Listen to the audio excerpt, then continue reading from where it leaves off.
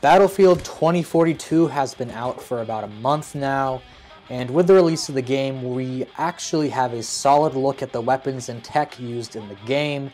I made a video a few months ago about the tech of Battlefield 2042 and how accurate it is to what is likely to exist 20 years in the future, so go check that one out if you haven't seen it already. But that was pretty much all based off of the trailer. With the full game out, we can actually get info on the weapons, tech, and vehicles available in Battlefield's rendition of the future. So today I'm going to be continuing my Battlefield series, and we're going to start by looking in depth at the game's assault rifles. As of this video, there were only 4 assault rifles in the game, but there's still plenty to go off of in terms of analysis. As always guys, remember to like, comment, subscribe, and hit the notification bell, especially with videos like this because YouTube doesn't like guns or war too much. Anyways, let's get started and look at the default gun in the game. So in Battlefield 2042, the first assault rifle you get access to is the M5A3. The description for the M5 reads, quote, "The US military's standard issue rifle since 2034, the M5A3 can be chambered in a variety of rounds for either semi or automatic modes." That last part should say semi or fully automatic modes, but you get what it means. I'm not really going to be looking at the stats of the guns for this series, mostly because the stats are meant for balancing the gunplay in the game, rather than reflecting the realistic stats of the gun, but sometimes I'll use it for comparing the guns generally speaking regarding power with calibers and such like that. Anyways, let's start with the evolution of this sort of gun. Currently, the standard issue rifle for the United States Army is the M4A1, a fully automatic carbine chambered in 5.56 by 45mm NATO. Knowing that, it's not too hard to figure out how the M5A3 got its name and that it's an evolution of the M4. The only mystery would be how many A's were in between the two rifles. As for what the M5A1 and A2 would be, it's hard to know, although it's likely that at least one of them was a 3-round burst gun instead of a fully automatic gun. I say this because if we look at different instantiations of the M4 and M16 lines, various versions such as the M16A3 and A4 and the M4 itself are 3-round burst. The M5 gets adopted in 2034, which honestly makes a decent amount of sense given that the M4 is currently replacing the M16, so I could see the M4 being in service for at least another 10 years, given that the American military usually is very slow in updating its weapons. If we look at the RPM for the M5, we see that it's at 750 RPM, which is consistent with modern M4 fire rates, which range between 750 RPM on full auto and 900 RPM on 3-round burst. If we look at the gun itself, we see a folding stock and M-lock front rail, which currently is considered the best mounting system for rifles. The front rail seems pretty tall as well, which makes it seem like this is a free-floating barrel, which improves accuracy. The controls of the gun, ranging from the mag release to the charging handle, seem identical to the current M4 model. The barrel itself is 14 inches and is compatible with various suppressors. The barrel can also be swapped out for a longer 16-inch length or shortened to what seems like an 11-inch length. The most interesting thing about the M5 is its ability to change calibers, which is a trait that exists today in platforms like the Magpul Masada, aka the ACR. This dynamism is also possible in modern AR platforms, which easily allows for a swapping of upper receivers and thus making it easy to change calibers. While we aren't given any confirmation of the exact calibers being used in the gun, we can guess based off of their performance, size, and comparing it to modern guns. The default round seems to be the 5.56 by 45mm NATO round, which is standard today for most NATO weapons and American assault rifles. We also see that the M5 can use smaller CQC rounds and higher powered rounds as well. The smaller rounds are likely 9mm, although it is possible that it could be another caliber like 5.7 or 45. The larger rounds are likely 7.62 by 51mm NATO rounds, given that they are more powerful and more accurate over range. Overall, I would say that the M5A3 is a pretty good rendition of a rifle 20 years from now. There aren't any big futuristic changes to it, but it still has some steady evolution over time, especially with being able to switch out calibers. The next rifle we get in Battlefield 2042 is the AK-24. The description reads, lives up to all the hype of the Russian ARs, chambered for 5.45 by 39mm with 3 fire modes and a standard 30-round magazine. The AK-24, like Russian rifles of the last 70 years or so, is a continuation of the Kalashnikov line. The 24 in the name is based off of the year it was made in 2024, which is accurate since the AKs are numbered by the years they were made, including the AK-47, 74, and the AK-12. The AK is chambered in 5.54 by 39mm, which is the same round used by the AK-74 and AK-12, which are the current service rifles for Russia. Honestly, this rifle is pretty similar to modern rifles, with the only real difference being the 3-round burst. The AK-12 currently uses a 2-round burst feature, so that's a little different. But otherwise, it looks pretty similar to its predecessors. The body from the folding tactical stock to the compensator on the muzzle is pretty much the same as well. The only thing that could make this more accurate is that it might be around the time that an M variant came out.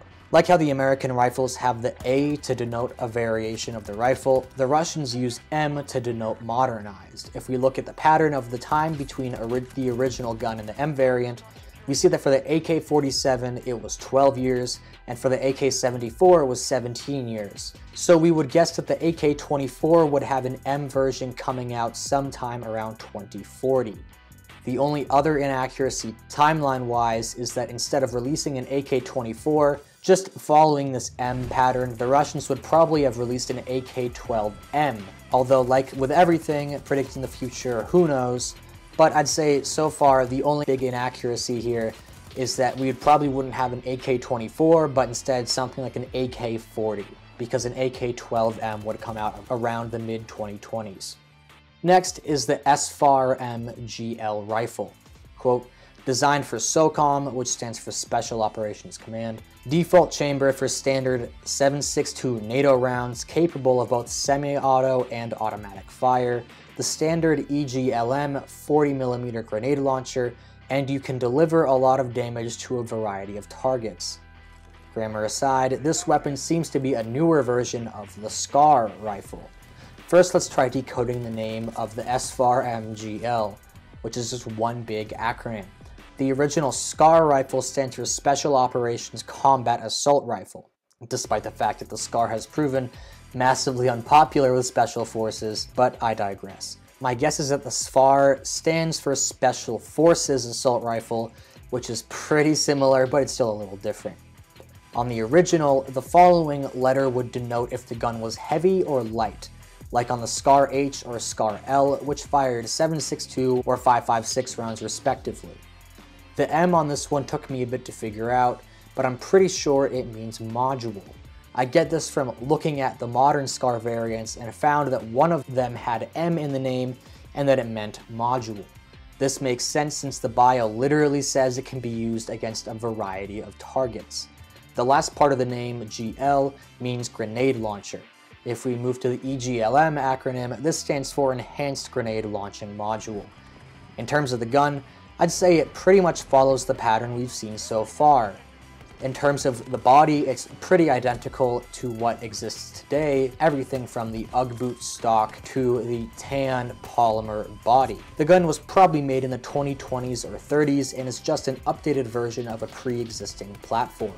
The SCAR is a good candidate for this as well, mainly because it essentially has become an iconic gun, but it really hasn't been adopted by anyone, so it would make sense that FN Herstal, the company that makes the SCAR, would try to fix the issues of the modern SCAR and make the SFAR. The last of the 4 rifles in Battlefield 2042 is the AC-42.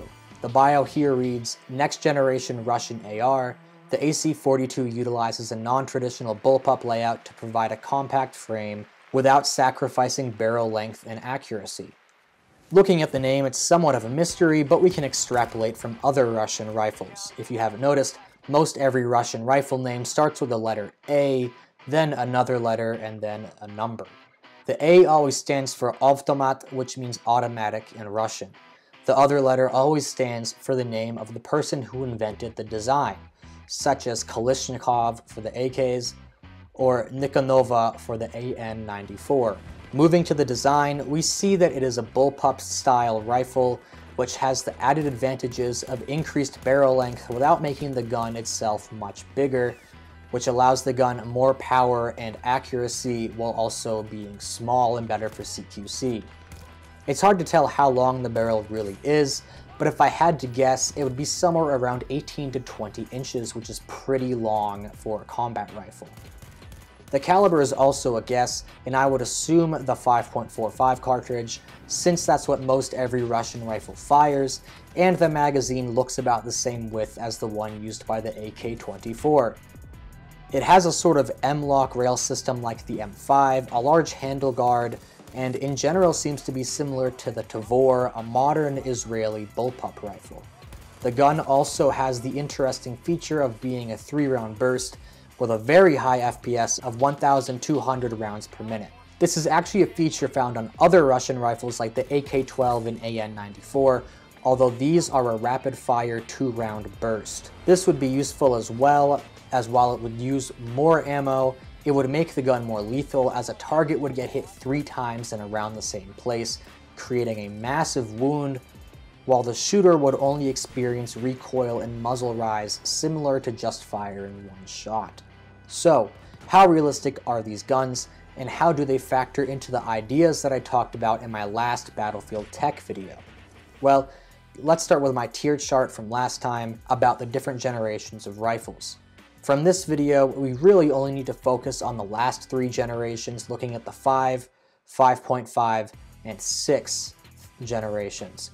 If you want a fuller look at this chart, go watch my other video, which is going to be linked right here. Gen 5 I defined as a shift in rifles that took the existing selective fire blueprint and then changed the materials used, namely plastics, and reduced the calibers to intermediate sizes that tended to favor velocity over size. 5.5 continues this trend, but also changes it a bit, usually seeing shorter barrel lengths and a significantly higher level of customization. This is the level where most rifles are at right now.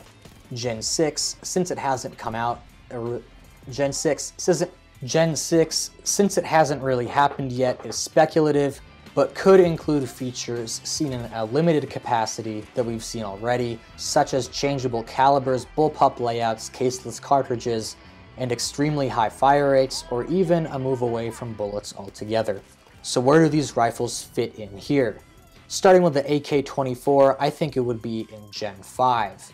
Kalashnikov rifles are generally pretty conservative, with metal constructions and little in the way of customization, but still retaining an intermediate caliber and relatively advanced recoil control, even if that doesn't exist in the game.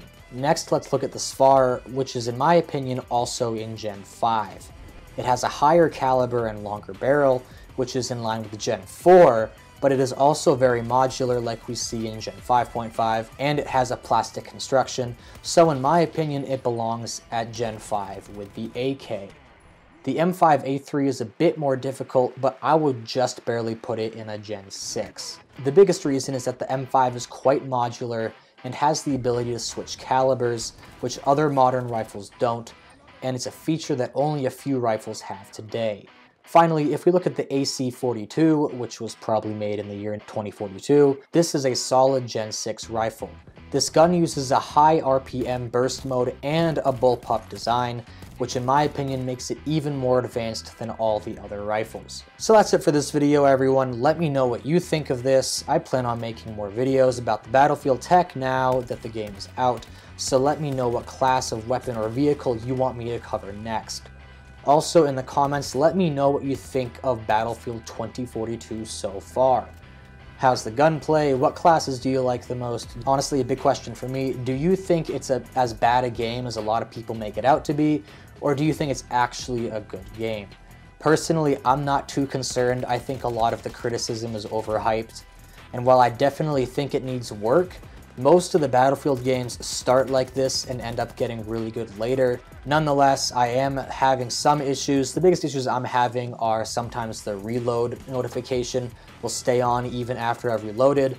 Also, when the game is first loading in, I have these really awful graphics that are honestly really fucking scary looking. But besides that, I think it's alright. I think there definitely needs to be way more guns though. Anyway guys, thanks for watching this video. Remember to like, comment, subscribe, and hit the notification bell. And I will see you in the next one. Goodbye.